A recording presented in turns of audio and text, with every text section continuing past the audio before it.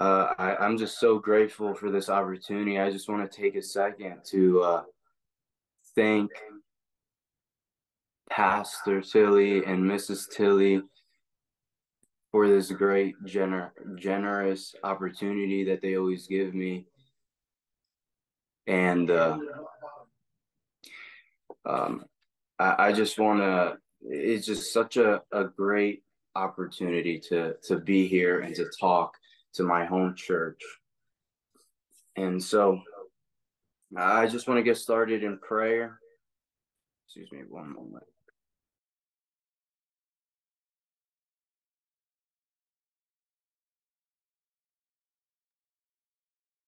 Okay, so let's just get started in prayer and let's just open up our hearts to the Lord Jesus Christ this morning.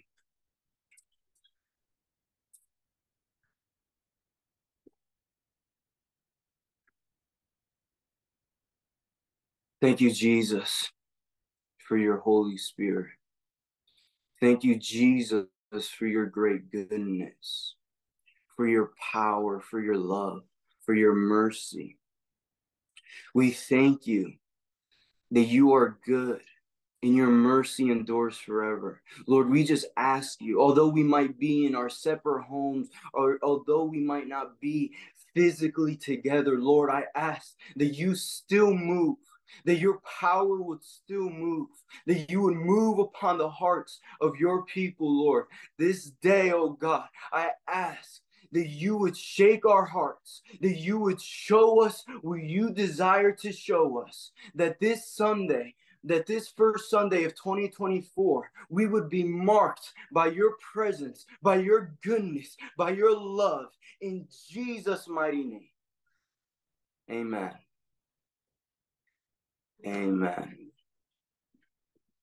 Just so you can't see.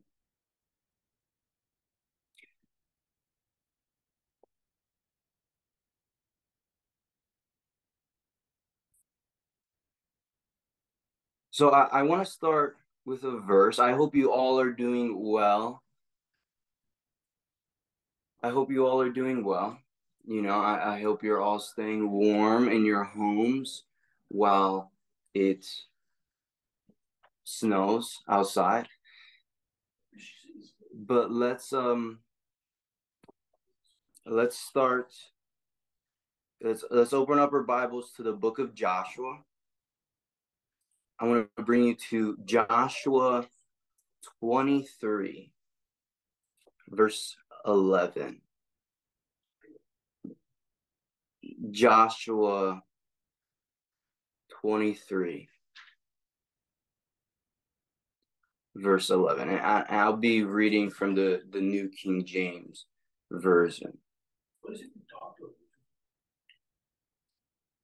it So, the word says in Joshua 23, verse 11, it says, "Therefore take careful heed to yourselves, that you love the Lord your God, or else if indeed you do go back and cling to the remnant of these nations, these that remain among you, and make marriages with them, and go into them, and they to you, know for certain that the Lord your God will no longer drive out these nations from before you, but they shall be snares and traps to you, and scourges on your sides, and thorns in your eyes, until you perish from this good land which the Lord your God has given you." See, in this verse, Joshua gives the people of Israel a strong warning. This is at the end of Joshua. This is Joshua's final remarks to the people of Israel. This is Joshua's final remarks. He's an old man at this point, and he's about to die. And so he gathers the people of Israel to give his final remarks, his last words to encourage them and warn them to stay in the Lord. And this is after a, a lifetime of victory, a lifetime of obtaining the promised land. They were victorious in all their battles to obtain the promised land, which God had promised them to give the descendants of Abraham. And here, the descendants of Abraham are all gathered, and they have their tribes, they have their land, they have their inheritance, which God had given them through his mighty hand leading them through battle.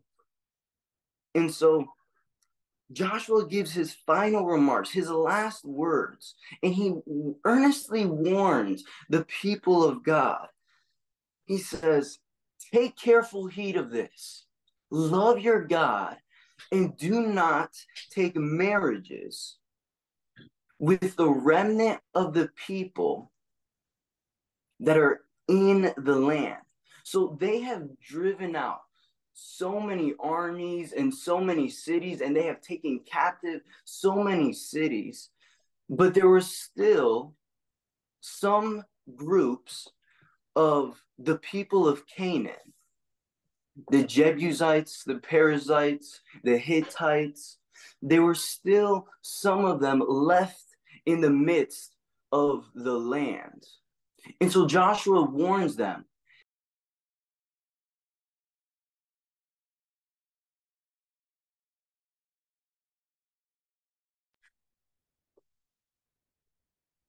And Joshua warns them, make sure you drive out the rest of these people, the rest of these wicked people, because if you do cling back to these people, they will become thorns in your eyes, scourges in your side, and traps and snares for you, and they will hinder you as a nation, as the people of God. They will greatly hinder you.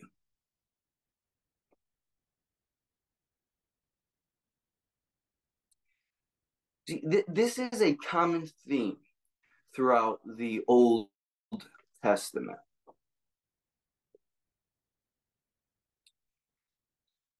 This statement might be arguably one of the most important statements made by Joshua, because throughout the entire Old Testament, the downfall of Israel, of the people of God in the Old Testament, was the idolatry and the wickedness that they were influenced to do because of the remnant of wickedness, the remnant of the people of Canaan that influenced the people of God. It is because of the remnant of wickedness and the inheritance in promised land that the people of Israel began to stumble, and that caused them then to become judged by God over and over again, like in the book of First Kings, in Second Kings, and First Chronicles, and Second Chronicles,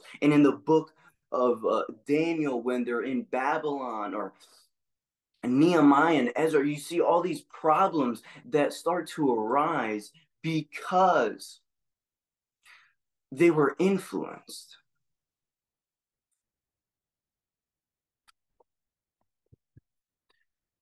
So this statement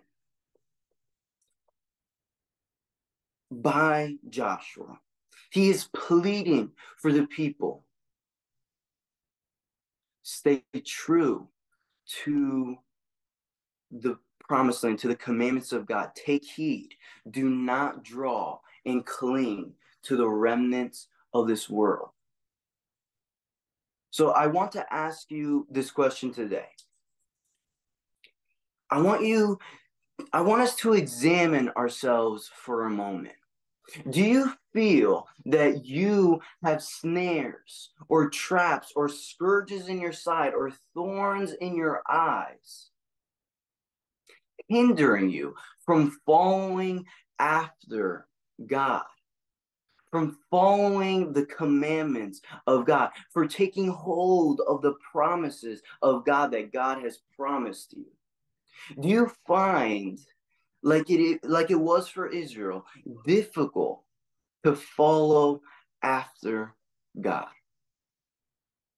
I want to take you to another book in the Bible, because this theme, Joshua actually restated what Moses said in Exodus 23. Moses says the same thing, and Joshua is just reiterating, do not do this. In the book of Judges 1, it also reiterates, do not cling back to the nations that are around you, to the remnants of those nations that are in the promised land still, but keep on driving them out. Keep on driving out the remnant of wickedness.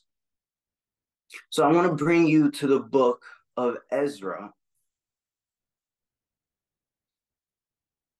Ezra 9. And I'll be reading from Ezra 9, verse 1.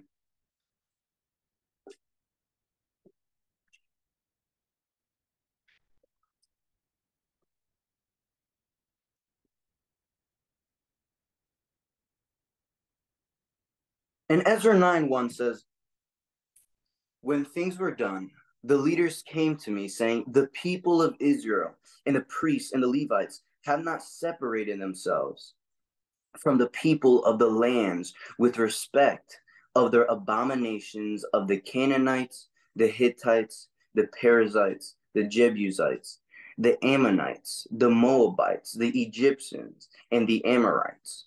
For they have taken some of their daughters as wives for themselves and their sons, so that the holy seed is mixed with the peoples of those lands. Indeed, the hand of the leaders and rulers has been foremost in this trespass. So when I heard this, I tore my garment and my robe. I plucked out some of my hair out of my head and beard, and I sat down as astonished. Then everyone who trembled at the words of God of Israel assembled to me because of the transgression of those who had been carried away captive. And I sat astonished until the evening sacrifice.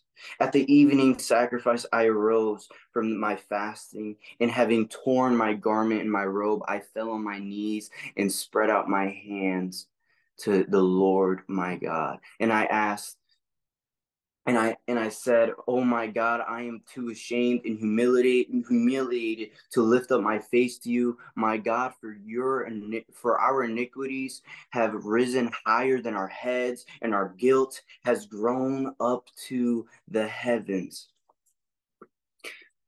So Ezra describes the book of a group of people coming back from exile. So Israel was exiled to Babylon, and they were taken captive by Babylon for 70 years because of their idolatry and their wickedness toward God. Because of the exact same problem that Joshua warns them of that problem. Because they fall into the influence of these remnants, like the Hittites and the Canaanites and the Perizzites and the Jebusites, because they didn't drive them away, they slowly became great in idolatry, great in wickedness, great in sin. They started to act like the people around them, the wicked people around them. And it led God to judge them so severely that they actually had to be driven out of the promised land. God made a condition to them. He said, if you do not follow my commandments, I will lead you into exile. I will have other nations around you overtake you because you do not follow me. And so because they did not take heed to Joshua's instruction or Moses' instruction to drive out the remnant of these nations. They were influenced, and God calls Babylon and Assyria to take over them and to take them into captivity. So Ezra describes the post-exilic. It's a post-exilic book where they're coming back from exile, and he describes trying to rebuild the house of God.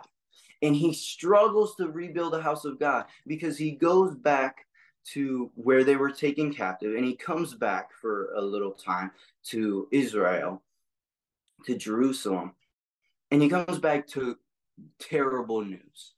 And the news was that came to him is that the leaders, even the leaders of Israel and the people of God, have married themselves, have given their daughters or given their sons to be in marriage with the nations, with the remnant of the nations, with the Canaanites and the wicked nations that were left in the promised land.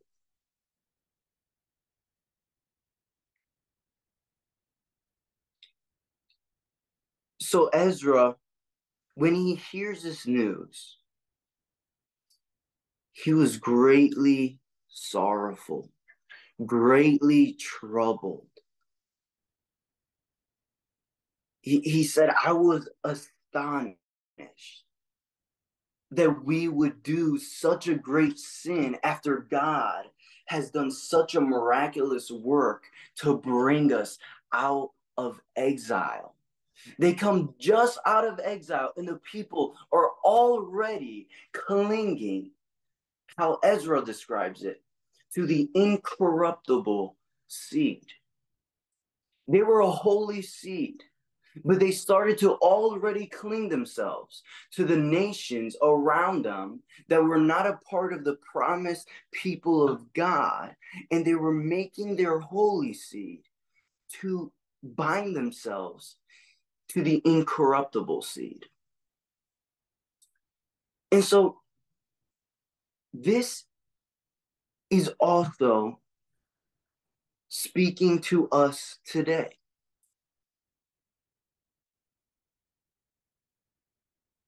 You were born of an incorruptible seed. See, 1 Peter 1:23 says that you were born again, not of corruptible seed, but incorruptible seed, a holy seed through Jesus Christ. We are not to mix ourselves as the people of Israel did. We are not to mix ourselves with incorruptible seed. Ezra rebukes the leaders of Israel because they are corrupting the holy seed with the remnant of wickedness that is left in the land. Could we be, as believers, corrupting the holy seed by allowing ourselves to keep marriages of wickedness in our hearts?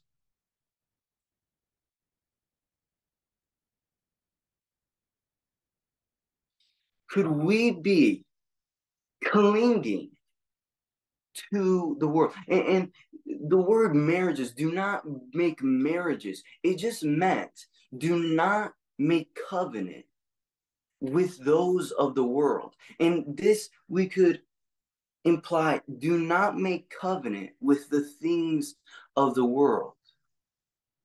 But oftentimes, as believers, we start to make covenant with the things of the world. We start to cling to the things of this world rather than cling to the things of God. We start to cling to certain bad habits. We start to cling to certain sins. We start to cling to certain worldly passions and worldly admirations instead of having heavenly minded hearts. So could we be, as believers, where we have been born again of incorruptible seed, could we be mixing ourselves with corruptible seed by making covenant, by clinging ourselves, by making marriages to the things of the world? I want to bring you to the next book right after Ezra, where it's describing again a very similar situation. In the book of Nehemiah, I want to go to the last chapter of Nehemiah 13, verse 23. Nehemiah 13, verse 23.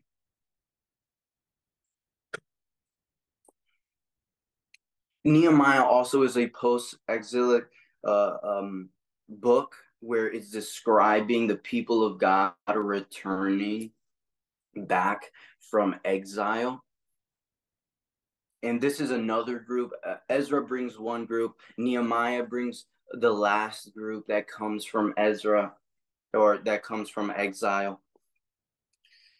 And they overlap, Ezra and Nehemiah, and they face the same problem, and they respond in very similar ways.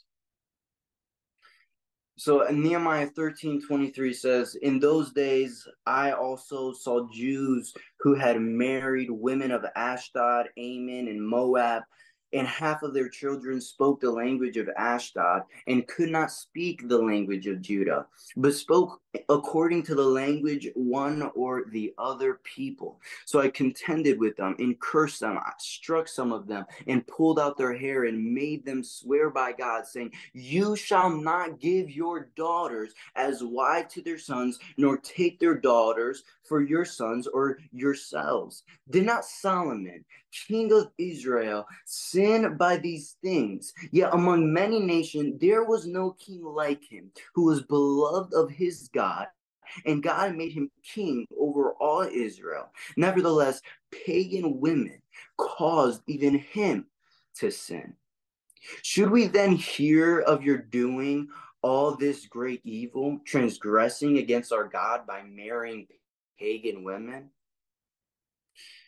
And one of the sons of Jehoiada, no, actually, I want to stop there. But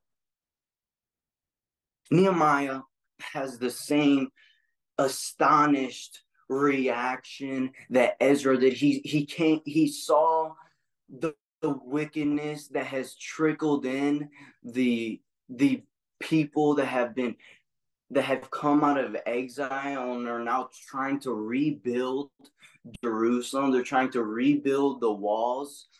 And already, just at the end of the book, when all seemed well, he sees a section of Judah where they have been marrying themselves, that they have been making covenant, that they have been intermingling with the people of Ashdod and Moab. Pagan women and men they have married themselves to. So Nehemiah goes around striking them and kicking them out and rebuking them and yelling at them and urging them. I said, did you not know that this is why we fell into exile in the first place? And we're already going back to marrying these pagan women?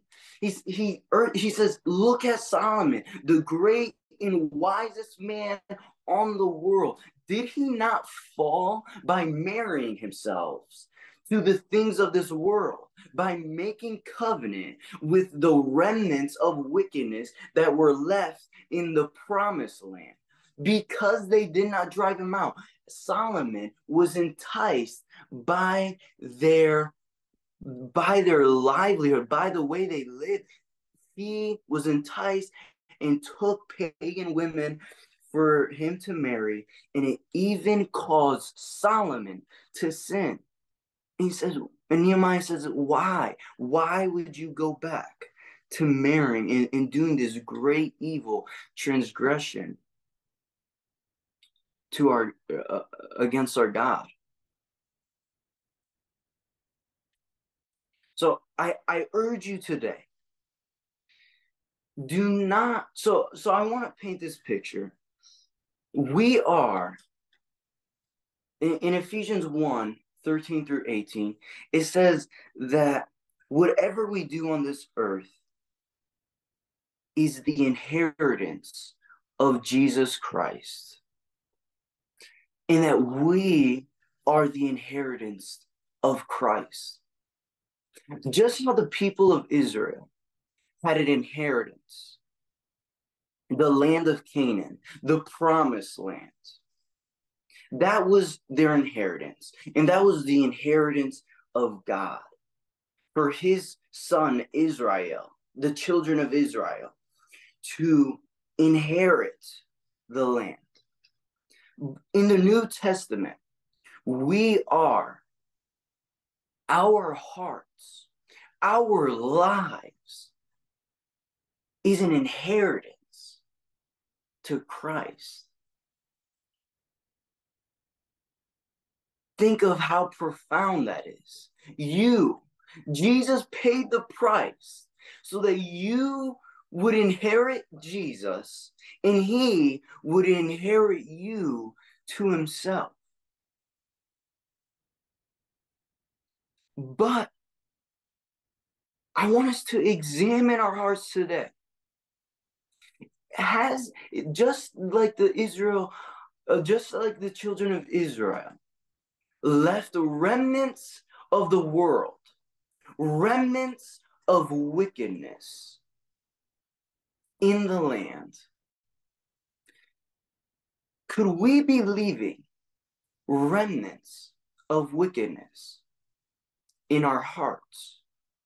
See, I don't want to take this lightly. You see Ezra tear his garment and rip hair out of his head and rip hair out of his beard and weep and fast before God, saying there's a remnant of wickedness that we have clinged to. And then you see Nehemiah with the same situation, and he strikes people and he yells at people and he kicks people out of the synagogues, and he says, we have done a great evil and transgression by clinging to the remnants of wickedness in this world. So I urge you today to look within your heart, as we are the inheritance, and that our hearts are the promised land of God. That I want you to look within your heart and say, Lord, have I left a remnant of wickedness within my heart?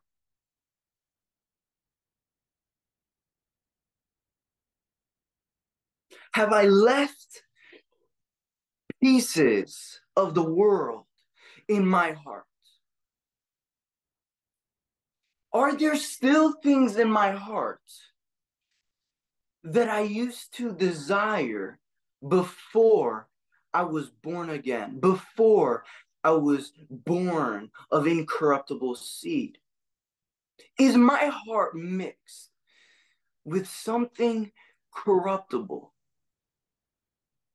Do I still have passions that are corruptible, that will one day perish? Are all my passions born of incorruptible seed? Are all my passions born of God?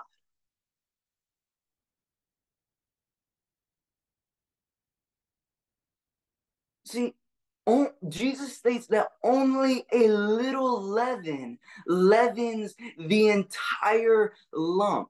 That it is the little foxes that spoil the entire vineyard. So you might look at yourself, we might look at ourselves and say, well, I give a lot to the church. I go to church every Sunday. I say my prayers every night. But here and there, I still sin. I still love the pleasures of this world a little bit too much. I still desire to cling to some of the things of this world. I'm rather watch my favorite TV show than dig into the Word of God.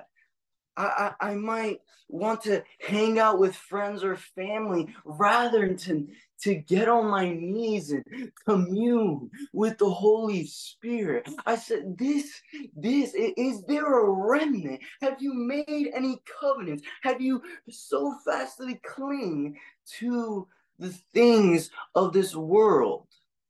A remnant of wickedness in this world. Because it is this that made the people of God fall into great sin. See, it says back in Joshua 23, God says, if you don't drive out these nations from before you, this remnant of wickedness from before you, he said, I can no longer bless you. I can no longer give you victory. I can no longer prosper you.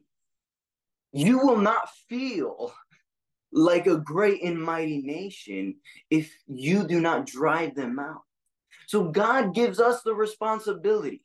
He says, you must drive them out, because if you don't drive them out, I can't drive them out for you. You have to make the executive decision, the ruler of your heart. You have to say, I do not want any passions of this world, any remnant of wickedness. I want my heart to be a holy and beautiful inheritance to my Lord Jesus Christ, that I will drive out these remnants of wickedness.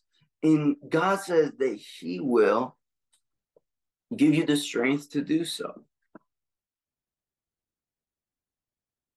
But I want to give you a couple points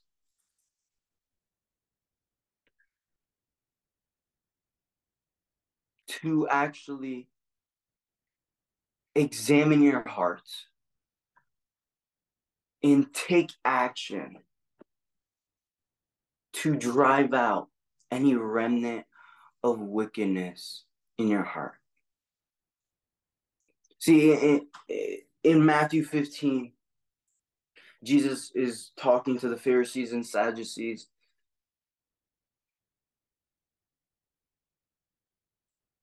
And he says to them, they try to attack Jesus for not following all the traditions that the Pharisees have set up. And Jesus says, Isaiah said, well did Isaiah prophesy of you, that these people have mouths and lips and they close to me, but their hearts are far from me. And he says, you make the commandments of God void by clinging to the traditions of man. And sometimes we cling to tradition more than having our heart set upon him. And then in a couple other, in I think 10 later verses in the same chapter of Matthew 15, Jesus then says, it's not what goes into the mouth that defiles a man, because what goes into the mouth goes into the stomach and then is eliminated, but it is what comes out of the mouth. He says, because what proceeds out of the heart makes you holy or not. So Jesus emphasizes the heart in this chapter. And he says, what proceeds from the heart is evil thoughts, murders, anger issues. So let's just think. I want us to examine our hearts, because Jesus says, examine your heart, right? And he says, what proceeds out of the heart is evil thoughts. Lord, do I have any evil thoughts? Do I have, and he says, what proceeds out of the heart is murder. Do I have hatred or bitterness towards people? What proceeds out of the heart is adultery and fornication. Lord, is there any sexual immorality that I need to flee from? What proceeds out of the heart is thefts. What proceeds out of the heart is false witness and lying and blasphemy. These all proceed out of the heart. Bitterness, hatred, malice, contentions, anger, outbursts of wrath, cowardness, unbelieving, unfaithfulness, unloving, unforgiveness. These proceed out of the heart of a person. These are remnants of wickedness that God urges us to drive out. So I want us to give us a couple points to help us drive out the remnants of wickedness that may remain in our hearts. And number one is love the Lord your God. Love the Lord your God. See, I love what Joshua says before warning them.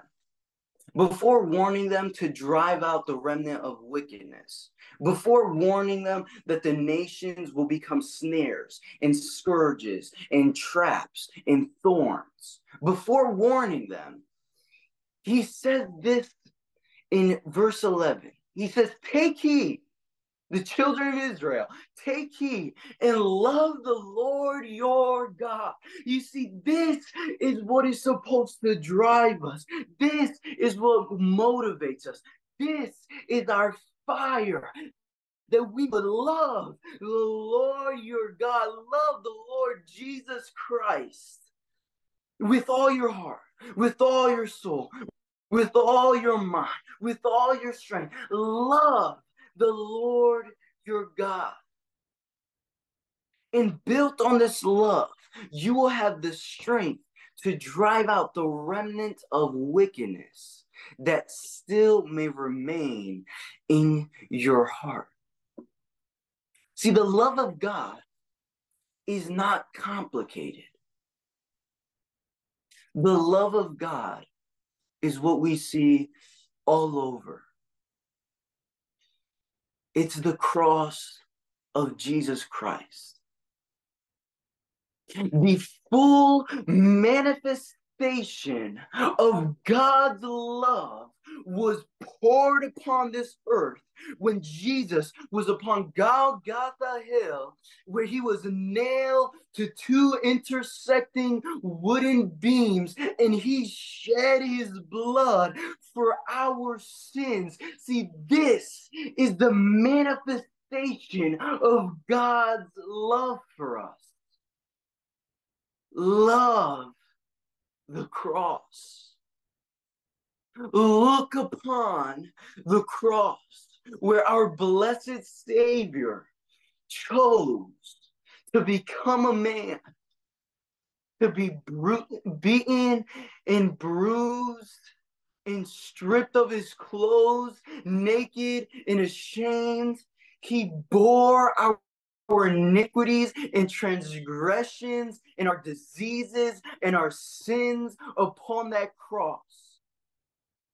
That was his love that he has poured upon us. Now we owe it all to him to love him back.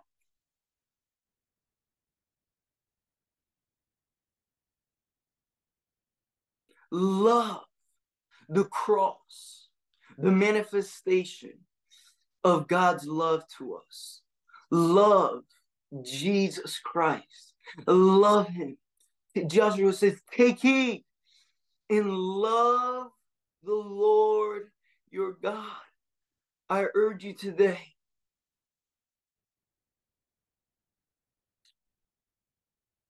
This some of us, we need to get on our knees and say, Lord, I have not loved you like I should love you.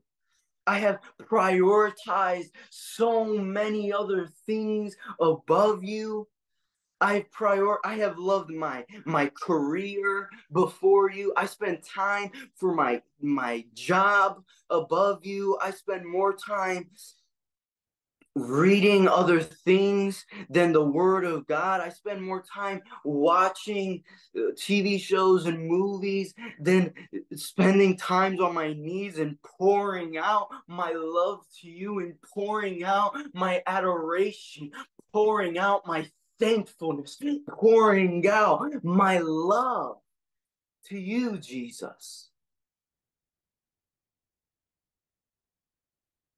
Number one, love the Lord your God. Number two is built upon the foundation of great love that we have for Christ. Number two is flee from the pleasures of this world. You see, the people of Israel, if they did not drive out the people, the remnant of these nations that were left in the promised land, they would either just make them their servants, they would just oppress them. But God told them to drive them out. So some of us, it's easy for us that we might still have habits from our previous life before we were born again. We might have habits of bitterness, habits of sexual immorality, habits of pride, habits of boasting of ourselves.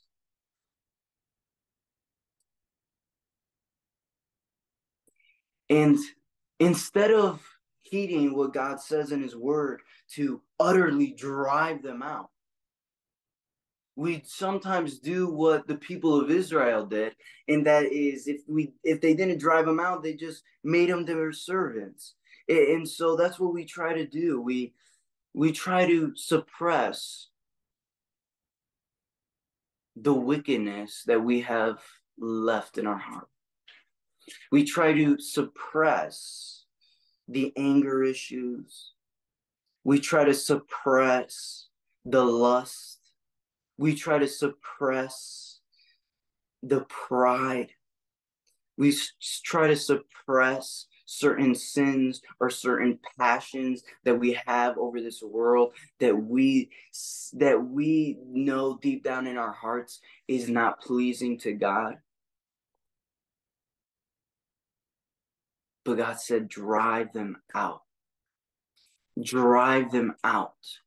Flee from such things. Flee from such wickedness that it might be left in your heart.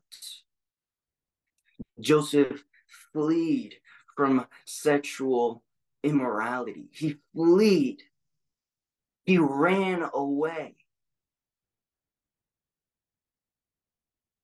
Do not love. I urge us as a church, do not love the things of this world more than Jesus Christ. Do not love movies. Do not love your career. Do not love your job.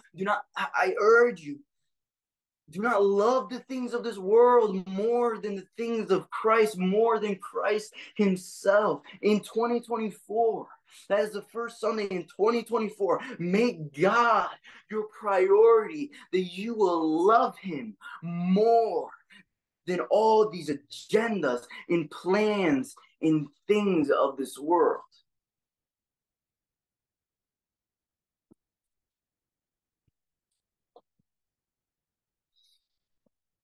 And then number three,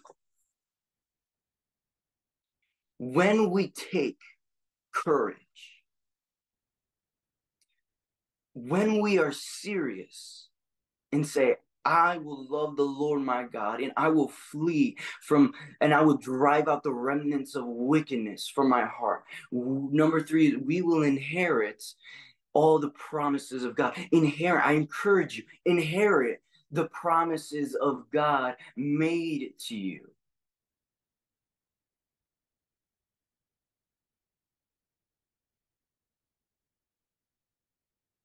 You see, number two is so important because Esau chose a bowl of soup rather than inheriting his birthright,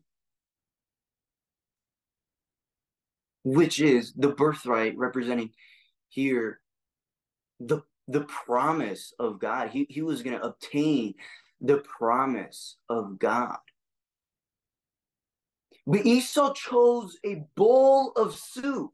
And it sounds ridiculous to us today, but all that is Esau desired the pleasures and comfort of this world than his birthright. Then the promises of God.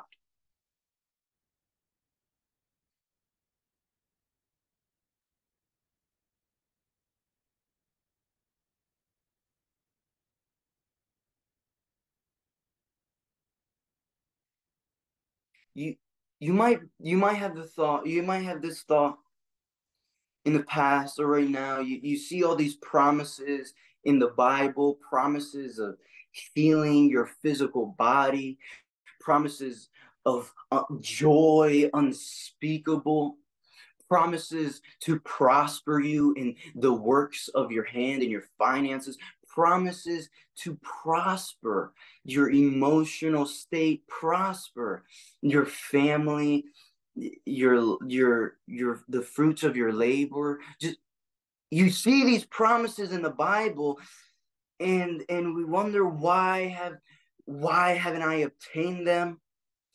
Why have I not taken hold of them? Why don't I see the results of these in my life? I read this all throughout the Bible of these great and awesome promises. Maybe you're thinking that in your life, uh, maybe you're thinking that in your life there are some snares, that there are some traps, that there are scourges in your side, that there are thorns in your eyes that are hindering you from running the race to obtain all these promises that you see God has promised you in your life. And maybe you feel that you are not prospering in the full purpose and in the good works that Christ has predestined for you to do because you feel held back by something.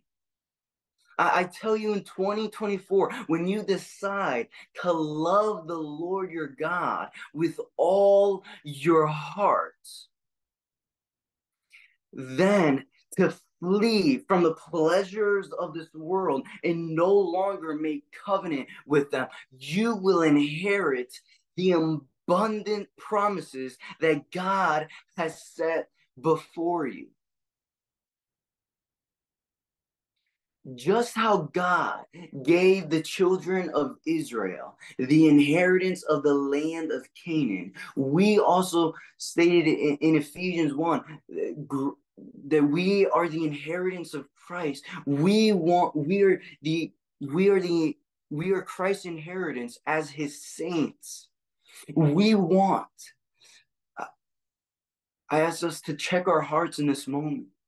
We want to be a beautiful, blameless, holy inheritance and bride for our Lord Jesus Christ, that we will drive out the remnants of wickedness in our hearts to be a beautiful, loving bride for our Christ, for the Lord Jesus Christ.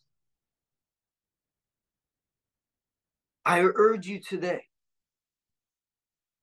2024, We do not want any snares, any traps, any scourges on our side because of the wickedness or the remnant or the secret sin or the secret, I dabble in a little bit of this sin, but not as much as I used to. Or no, we want to be completely liberated because who the Son sets free is free indeed. We want to have joy unspeakable in 2024. We want God to prosper the work of our hands. We want restored relationships. We want to see our family saved. We want to see the promises of God fulfilled in our lives.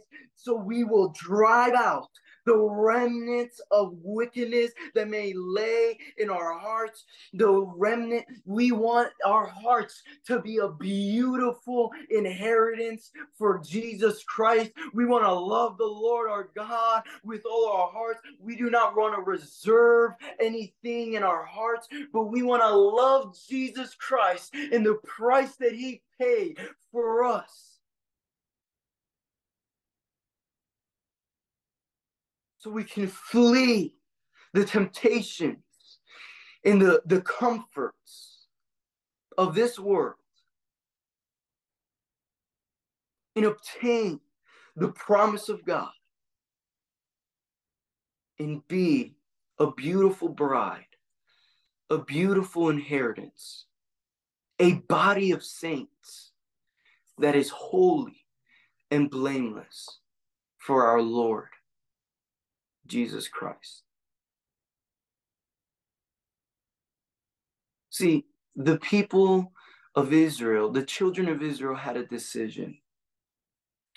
They had a decision to either heed what Joshua was urging them to do or to not and allow the remnant of wickedness within the promised land to remain.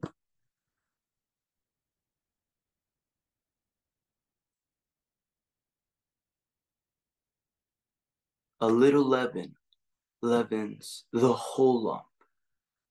We don't want a little, just it's a small remnant.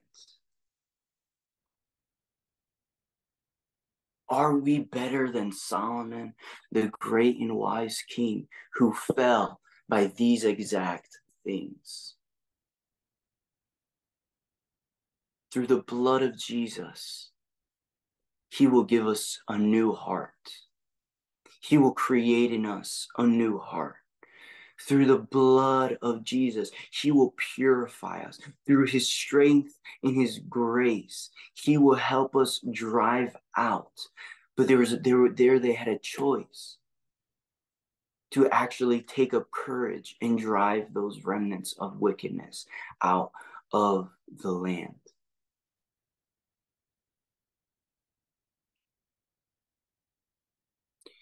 So I want us to take a moment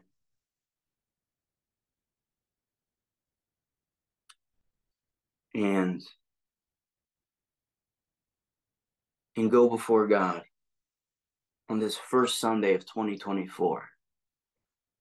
We want 2024 to be the best year that we have ever had, being holy and blameless for the Lord, being beautiful, being in love with Jesus Christ. I urge you, don't let another year go by without giving all our hearts to Christ. So I just ask you, let's just close our eyes and examine our hearts for this moment. Oh, Jesus Christ, we come before your throne of grace with courage that you love the children of God, that you love us as a child, as a saint, as your inheritance. Jesus, we want to love you more. We don't want another year to go by. But on this first Sunday of 2024, We want all our hearts to love you. We don't want a reserved remnant of wickedness, a secret sin, a secret passion of this world to be left in our hearts and to leaven our entire heart. Lord, we take courage this year. We ask for your grace and your strength to drive out the remnants of wickedness in our hearts. Lord, I don't want to be bitter anymore. I don't want to struggle with lust anymore. I don't want to struggle with anger anymore. I don't want to struggle with depression anymore. I want to be liberated from these snares and these traps, and I want to be holy and blameless and love you with my heart. Lord, I ask you today, I ask that you convict each and every one of us this day. Convict wherever we are, oh Lord. I ask that your Holy Spirit, that the power of the Holy Spirit would come upon each and every one of their hearts in Jesus' mighty name, that you would enlighten them, that you would remind them of certain things that you want to prune them of, certain things that you want to trim off of them. Abide.